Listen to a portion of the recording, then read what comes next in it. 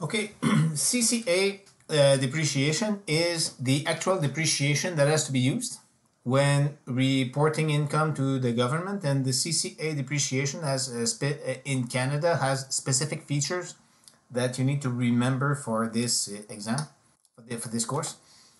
So the main building blocks are the three most important points. The three most important aspects of CCA depreciation are these ones. When you buy an asset, you have to determine to which asset class this asset belongs. Okay. In the first year, when you buy an asset, you can only depreciate 1/2 of the purchasing price of these assets. Why? Because these assets could have been purchased at the beginning of the year, at the end of the year. So the revenue agency only allows firms to deduct 1/2 of the value of the assets on the year they are being purchased for depreciation purposes. And if at the end of the project, okay, the assets are sold, further adjustments must be made to the present value of the CCA. In some cases, assets could be sold at a profit if it's a piece of land. Okay, land could be sold at a higher price than the purchasing price, in which case there are also tax consequences. So you buy an asset. So you need to determine to which asset class the asset belongs. So furniture, appliance, tools, machinery, asset class number 8, depreciation rate 20%. Computer, hardware, software acquired before 2005, depreciation rate 30%. Computer software purchased after, depreciation rate 100%. So they depreciate once, I guess twice, because on the first year you just depreciate 1/2. So 1/2 on year 1, 1/2 on year 2. Machinery and equipment for manufacturing and processing 30%. An example. So a firm purchases assets worth $7,500. Okay, it could be $7.5 million. It makes no difference. So $7,500. These assets belong to a CCA class for which the depreciation rate to be applied is 45%.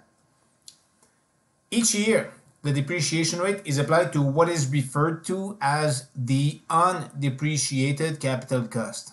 In the first year, only 1/2 of the capital expense can be depreciated. Okay, so year 0, 1, 2, 3, 4, 5, CapEx, 7,500 at time 0. Asset class with a CCA rate of 45%, 45%, 45%, 45%. So $7,500 in CapEx at time 0. In the first year, only 1/2 of the capital expenditures can be depreciated. So the undepreciated capital cost in year 1 is equal to 1/2 of 7,500. So $3,750 is equal to 1/2 of 7,500. We apply the CCA rate of 45% to the UCC of year 1, and this gives us the CCA, the depreciation that can be applied to sales in year 1, okay, before calculating the tax expense. So 3,750 times 45% is equal to $1,688. On the second year, what is UCC?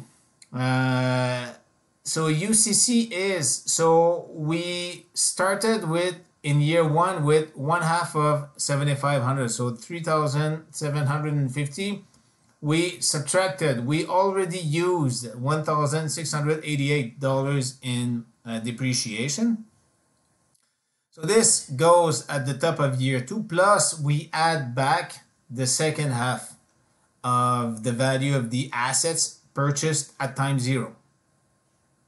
So undepreciated capital cost at time 2 is $5,813.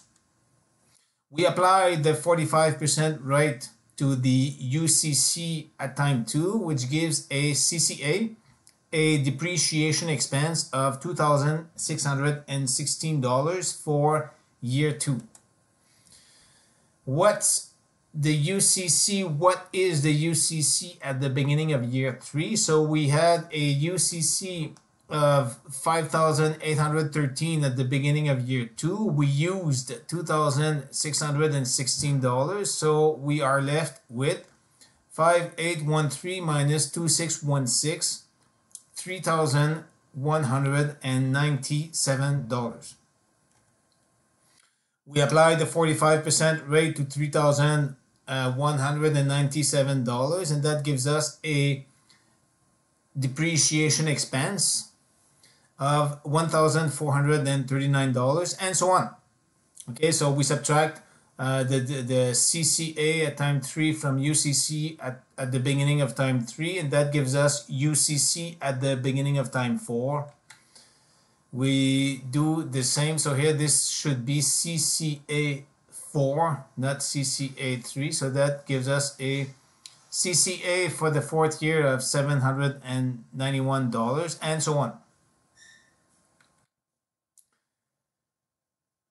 So note that we could have separated the CCA depreciation in 2 tranches, one beginning in year 1 and one beginning in year 2, because one half of the capex starts depreciating in year 1 and the second half of the capex starts depreciating in year 2.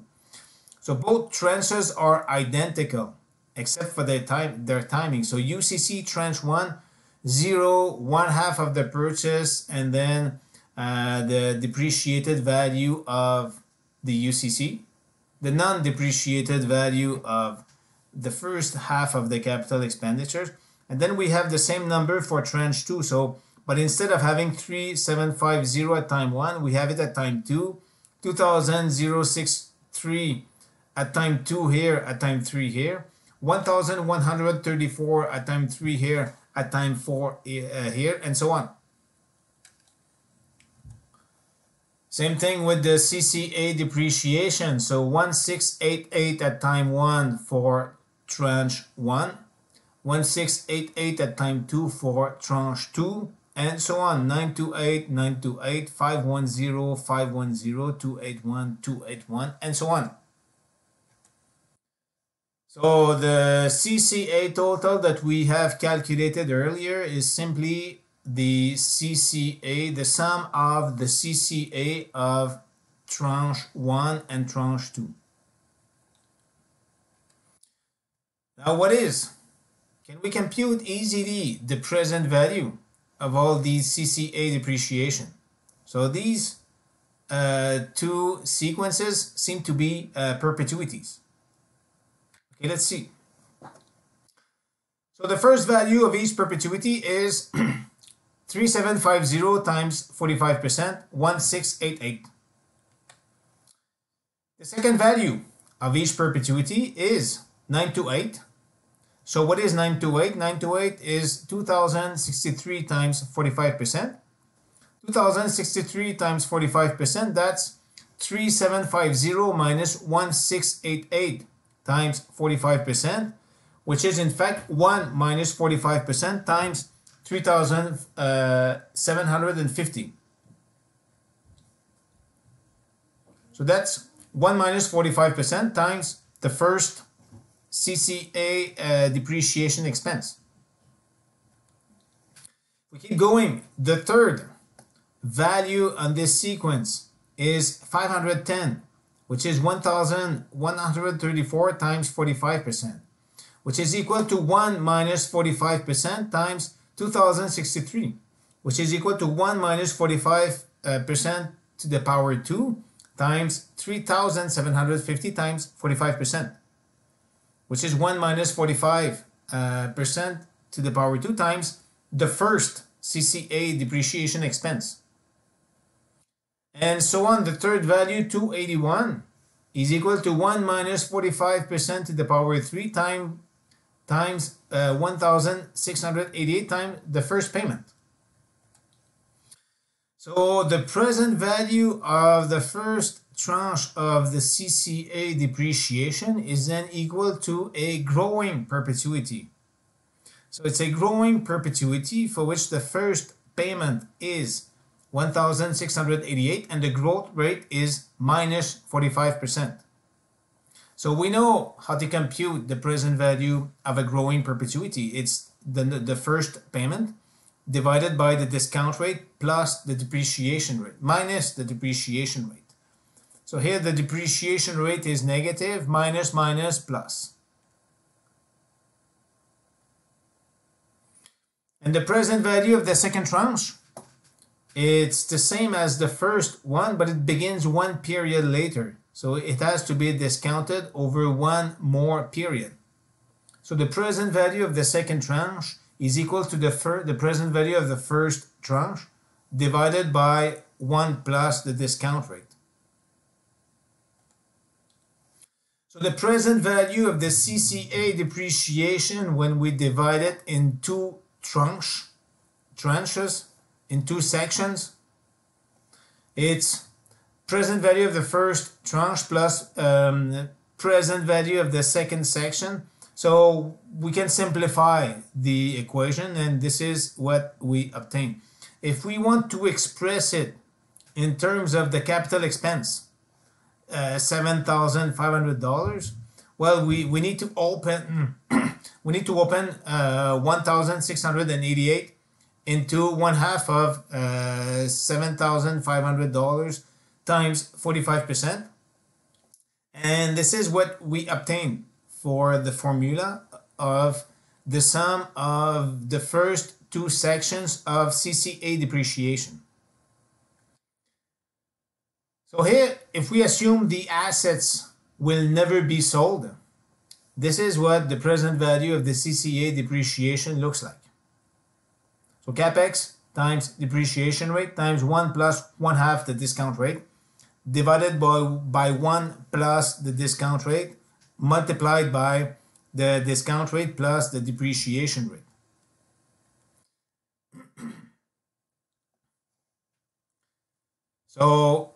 So here what we can do when we compute free cash flow, so we know that earnings before interest and taxes is equal to earnings before interest, taxes, depreciation, and amortization minus depreciation, which in this case here is CCA.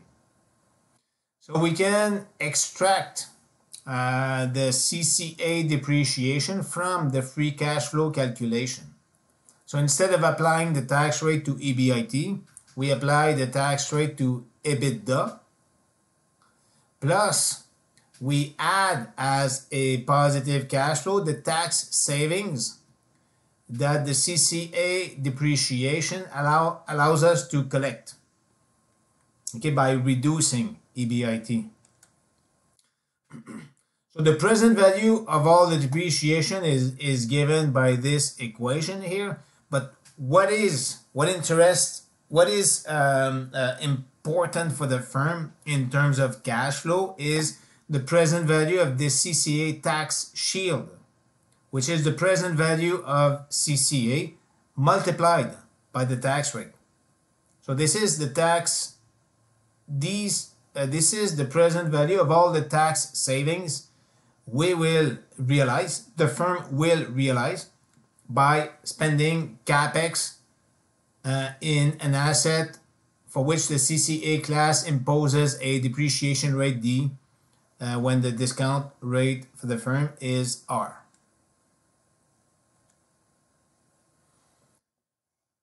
Now in the next video we will see how to adjust the present value of the CCA tax shield when the assets are sold at a later date.